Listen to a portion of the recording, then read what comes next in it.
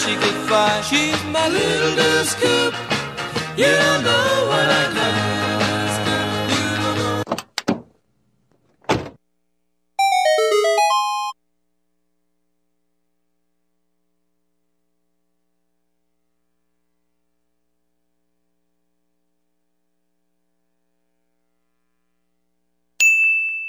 Balance, balance, balance, balance, balance.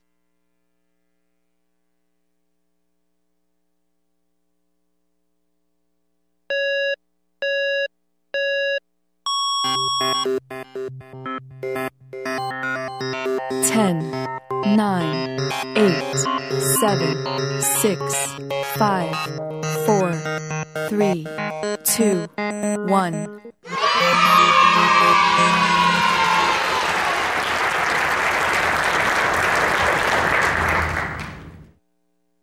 Let me put on my mic real quick. Wow, that was awesome. Okay. So, we don't know that much about memory, but what we do know is that if I were to start reading off a list of random words, you would only be able to memorize about 4 of those things. And then, if we wait 20 to 30 seconds and talk about anything else, you're only going to remember about 2, or 1, or none. We kind of know that, right? Almost every person I've met has told me I have a really bad memory. So that's understood. But at the same time, if I walk up to anybody in this room and I ask how to get to the restroom, you could probably tell me. And you could probably tell me with, like, really good detail. Like, walk out of that door, there's going to be the thing with the coffee and the tea on it. Just past that is the registration desk. Take a right. We're going to pass the escalators. Then we're going to have 2 sets of elevators. The one on the left only goes up to the 17th floor, right? The one on the right starts at the 18th floor. Keep going. We're going to see the women's restroom first, and then the men's restroom. We could all do that. So on one hand, we have a memory that completely sucks, but at the same time, we're able to, like, magically memorize the blueprint of this building, and we don't even try to do it. So how does that work? What memory athletes do when they memorize gigantic lists of words is, instead of using that short-term memory that we call it, or present memory, they use their spatial memory, the same memory that we use to memorize locations, which is what I tried to do today. So we'll see how we did with 10 random words, which is more than double the amount of words that we're supposed to be able to memorize. So the first word was me staring at my watch, right? Anticipation. Does anyone remember what happened next? Clown. Perfect. And then what? Yes, clown and opera. And we did a little trick there where we combined the two, right? I was wearing the clown thing, and I was singing. Does anyone remember what happened next when I came over to this side of this? Yeah, I don't even need to remind you. Perfect, car. And then what happened over here? Discovered in orange. It's awesome. You guys are doing really well. After that, what happened next? Sprint. Great. So I balanced on my hands, and then we sprint back over to the other side of the stage, and there was a countdown playing on the speakers, right? And then we ended with applause. So that's excellent. That's the entire method. That's what everybody uses to memorize thousands and thousands and thousands of digits, or hundreds and hundreds of random words. It's just by visualizing it and using that spatial memory. So now we're going to see how to apply that to a few different things. The first thing is going to be names, because everybody has a hard time with names. How many people do you think you've met at this conference? I think I've met maybe like 200 people, right? I think there's 1,500 people here. I remember about half of those names, and I was actually trying to remember them. So it's probably a lot worse for some of you who weren't trying. When you first meet somebody, what you want to do is actually listen to them tell you their name. Because a lot of the times when we're meeting somebody, right, we're 5 seconds into the conversation, and we completely forgot their name. Well, our memories actually aren't that bad. We just weren't paying attention when we were introduced to them. So remember their name. The second thing you want to do is kick in that spatial memory. So to do that, this is Ryan. Everybody say, hi, Ryan. Hi. All right, so you got the first thing down. You listen to the name. Now you want to look at Ryan and find something that stands out to you. Now Ryan's got, obviously he's got his own look going on, so he's given us a lot of things to look at. But first thing I noticed for him is the tattoo on his neck. So if I want to remember Ryan, I'm going to look at that tattoo, and I'm going to think of a word that rhymes with the word Ryan, something that I can easily visualize, and then attach it to that tattoo. So Ryan, for me, Makes me think of lion. So I'm going to imagine coming up on Ryan's right-hand side, a big lion running. He's got like a bright orange mane. He's breathing hard. He jumps up in the air, and he bites Ryan in the neck and just like rips off his tattoo, and he's flailing it around. There's blood everywhere. The lion's like throwing the tattoo at you, and you're super grossed out. The most offensive you can make the image, the better, because then it's going to be more memorable. So the next time we see Ryan, we'll immediately notice his tattoo. We're going to remember that crazy scene of a lion ripping off his tattoo and throwing it around the room, and then we'll be able to connect that again with Ryan. Make sense? So names are pretty easy, and I bet you all can start doing that right now. Let's move on to the next thing, and that is memorizing a shuffled deck of playing cards. This is the first thing that I started getting interested in when I got in memory. It's actually more useful than you think it is. The reason you want to memorize cards is because it's the only thing that you can memorize that will actually impress your friends, for number one. The second reason is because it teaches you everything you need to know to compete in the world memory competition. All the techniques that are important for that. So, looking at a card. Here we have the 7 of diamonds and the 7 of hearts. The reason why this is so difficult to memorize is because they're just hard to visualize. These two cards almost look exactly the same. If I wanted to just close my eyes and try to use this visual technique we've been talking about, and I visualize a 7 of diamonds, and I visualize a 7 of hearts, I'm probably still going to forget it. It's difficult. So what the pros do is instead of memorizing cards, they memorize people. So the 7 of diamonds for me is Isaac Newton. The 7 of hearts is Einstein. So these guys are much easier to memorize. They're completely different. You can imagine them interacting with each other, doing different things, right? So the next step is to think of a person for every single card in the deck. That's 52 people. And when I first heard this, I almost stopped because that sounds like, I got to use my memory to do that, right? But there's a technique, a trick, called mnemonics. And mnemonics just take information that's available to you, that's already right in front of your face, and uses that information to remind you of the thing it is that you want to remember. So looking at a card, we have 2 bits of information. We have the value of the card, so for 4 of hearts, it's a 4, and then we have the suit of the card. Just looking at those 2 things can remind us of the person it is that we associated with that card. So we'll go through the values really quickly here. You'll reference these later, I'm sure, but every ace and every 2 in the deck is an athlete. Doesn't matter what the suit is. Ace of clubs, ace of spades, ace of diamonds. These are all athletes. Ace is a male athlete. 2 is a female athlete. Every 3 and 4 is an actor. 3 is a male actor, 4 is a female actor. Every 5 and 6 is a controversial or sketchy person, somebody that's done something not everyone agrees with. And these are people that you can think of. 5 is a male, 6 is a female. So you might see a pattern. Every single odd card in the deck is a male. Every single even card in the deck is a female. 7 and 8, these are people of like any kind of science field, physics, math, any scientist. Remember my 7 of diamonds, 7 of hearts. I had Isaac Newton and Einstein. Again, 7's a male, 8's a female. 9 and 10, these are people of power. That can mean political power or superhuman powers, any of that stuff. And Queen and King, this is a couple.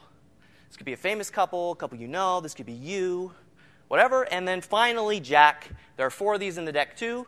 And these are all religious figures. Okay, the second thing, suit. There are 4 suits we have. Each of these are a specific type of person. So a diamond is a rich person, or a fancy person, or a shiny person. Think diamonds, right? Shiny, fancy. Hearts, these are people you love. This can be family, friends. Clubs, these are like bad people. You can think strong. I have used Arnold Schwarzenegger for one of my club cards. Sylvester Stallone, another good example. Or people who are just like bad at what they do. Spades, this means funny. These can be comedians, friends, jokesters, or other things that are funny to you. So taking those 2 things combined now, we can try to memorize 3 cards. So we have ace of diamonds, jack of spades, and 4 of hearts. So first thing we want to do is look at the suit, right? May not remember, but ace is a male athlete. And diamonds is super fancy or extravagant or rich. So this, for me, is Michael Jordan. And for the rest of my life, this will always be Michael Jordan. The next card we have is Jack of Spades. Remember, Jack is a religious person. Spades means funny. So a funny religious person, Dalai Lama. Next card is 4 of hearts. Remember, 4 is a female actor. Hearts is somebody you love. So it's a female actor that I love. Well, we may have all different opinions on this, but I'm married, so this is my wife. Remember, this is just, you can use whatever pictures you want. This is just a reminder. So 4 of hearts is my wife. She's not an actor. And she's putting a Santa hat on my dog, Baxter. So now we have 3 very different images that we need to memorize. And we could, if we wanted to, build a story, like we did with the words. And we already know you guys can do that because you just did it, right? So you could imagine there's a basketball court. Michael Jordan's dribbling down the basketball court. He jumps up, slam dunks the basketball, and for whatever reason, the Dalai Lama is like, he's down below the basketball hoop praying, and so the ball just hits him in the back of the head, and boom, his head hits the ground. There's blood everywhere. My dog comes running out of the locker room. He's running around in the blood. He's leaving footsteps all over the ground. Luis is screaming. It's crazy, right? So you won't forget that, and that's how you would memorize 3 cards. But there's actually a more popular technique of memorizing when you have lots of things to memorize. So we have to memorize 52 cards, so we're probably going to want to use this. This is called the method of Loki, also known as the journey method or the memory palace. Most people have heard of this. The way this works is you take a location that you're really, really familiar with. You're probably going to start with your house, because you're probably really familiar with your house.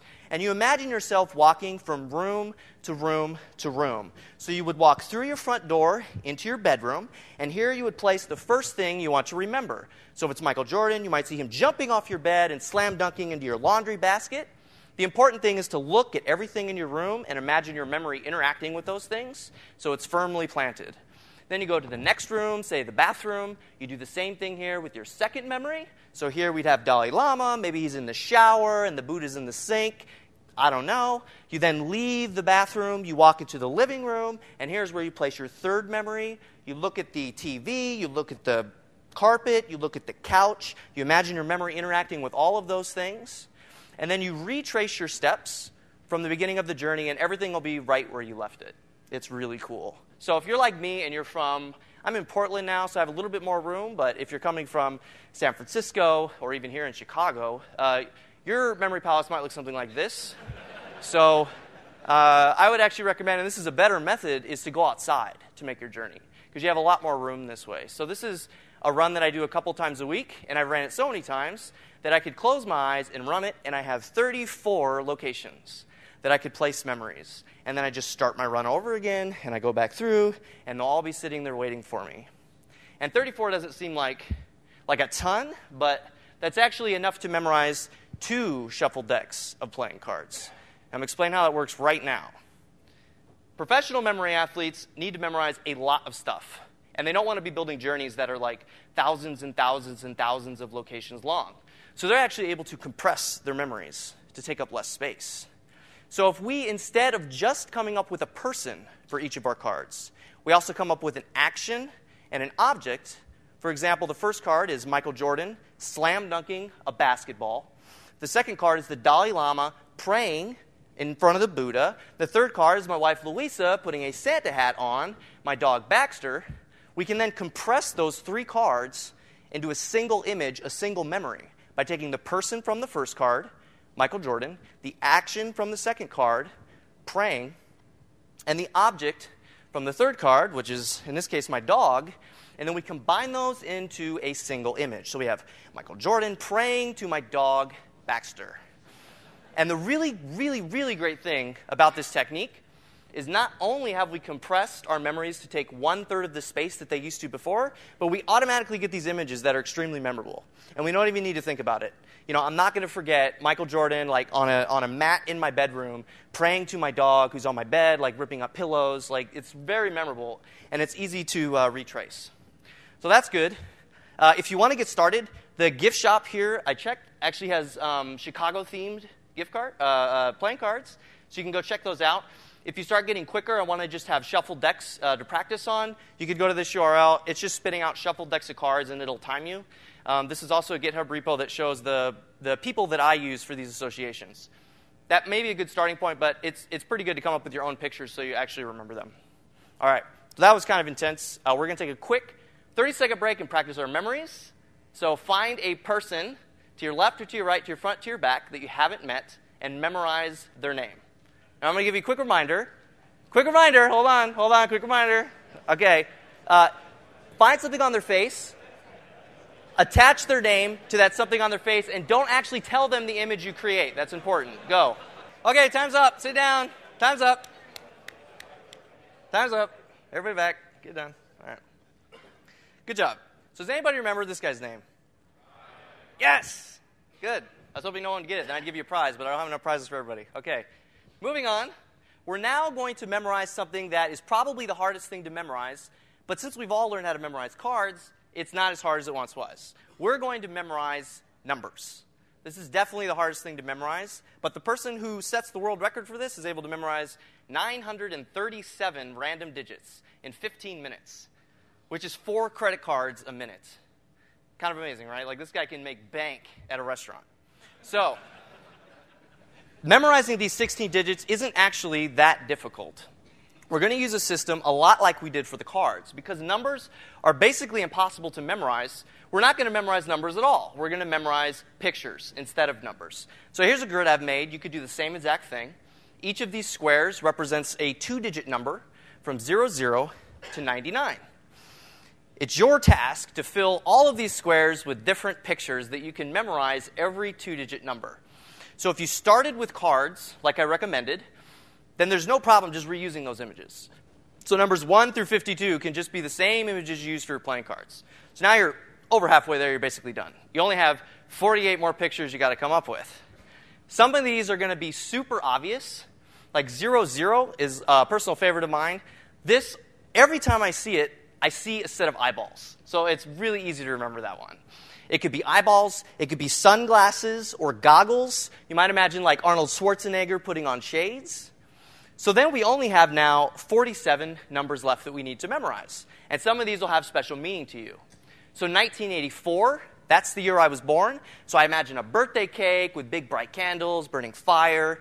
1974, that's the year that the Rubik's Cube came out. And I really love the Rubik's Cube, so I'm never going to forget that. 1991 was the year that the first episode of Doug aired. So I imagine the Quail Man every time I see the number 91. And so that leaves us with now 44 more pictures that we need to come up with. And none of these have any meaning to us whatsoever. So we'll use another mnemonic to build pictures and remind us of those pictures. And a mnemonic for this is called the major system. The major system is also known as the phonetic system, because each number from 0 to 9 is assigned a phonetic sound. So 0 is Z or Z. 1 is T, T, T. Sorry. 2 is N, N, N. 3 is M, or M, M, M. 4 is R, R. 5 is L, L. 6 is J, J. 7 is K, or K, K. 8 is F, or P, P. And finally, 9 is P. So those are all the phonetic sounds. So let's break down a number real quick so we see how this works. We'll grab a number, 83, this number we don't yet have a picture for, and we'll apply the major system to give us a picture and be able to remind us of that picture later. So we take 8, and we grab the phonetic sound for the number 8, which is F, and then we do the same with 3, so we have M. So some of you might see FM and go, oh, FM radio. Well, that's totally fine. So your picture now for 83 could be an FM radio, and that's all you need to remember that. But you could also just start sticking in vowels, things that aren't part of the major system, until you make a word that makes sense to you. So foam is the first word I found. And this is a really good word because it's extremely visual. You can imagine being in your room and just spraying foam all over the place. You're not going to forget that. But I kept searching just to see if I could find something else. And I found FIM. Does anyone know what FIM is? No. FIM is not actually a word, but it sounds like Vim. Now remember, this is the phonetic system, so you're looking for things that sound similar, not necessarily spelt the same. So 83 for me is Vim. So I imagine maybe my beautiful color scheme, working on some Ruby, just basically sitting behind the computer. It would be my memory for 83. So we could take the major system and apply it to all the rest of the pictures until eventually we have 100 unique images that are easy for us to recall, either by the major system or they just have special meaning to us. So now, memorizing a credit card number is just like memorizing the cards. We go through and break the number down into sets of 2. So we look at 44, we grab our image for 44, we place it in the first room of our memory palace. We go to the next room, we grab the image for 85, we place that in the next room. We then move over to maybe the living room, we take the image for 34, and we put it in there. And then, again, we retrace our steps to remember the number. And if you've taken the time to create the person, action, and objects that we did for the playing cards, then the same exact compression can be used here too. So you can memorize a binary number like this, which is huge, in a single image. This is one image. So when someone memorizes something like 50,000 binary digits, it's not quite as impressive when you realize this is a single image in their memory palace. The way this works is you can break it down just like you might imagine. So 001 is 1, 010 is 2, 110 is 6, 101 is 5, 111 is 7, and 100 is 4. So now we have 3 two-digit numbers, which can either be 3 pictures, or we could compress them, right, with person from the first, action from the second, and object from the third into a single image. Well, it's not as difficult as it sounds. So I'm coming up on time, so I'm going to give you something to read in the future, and that is this book here. This is by Dominique O'Brien, and he is the 8-time world memory champion. So he really, really knows his stuff. He's a horrible writer, but the techniques here are very good. So he's going to talk about everything we talked about today, and then give a little bit of advice and like practice problems for some other techniques. But they all come from the same technique of using your spatial memory. Another book, if you're interested in competing or just learning more about how competitions work, this is a very popular book that you may have already read. It's Moonwalking with Einstein by Joshua Foer, and he is a journalist that decided he'd start learning how to memorize, and he ended up just winning the U.S. Memory Championship. So it's pretty impressive. That's it. I'm Chris Hunt in real life and on the internet. If you have any questions, thank you.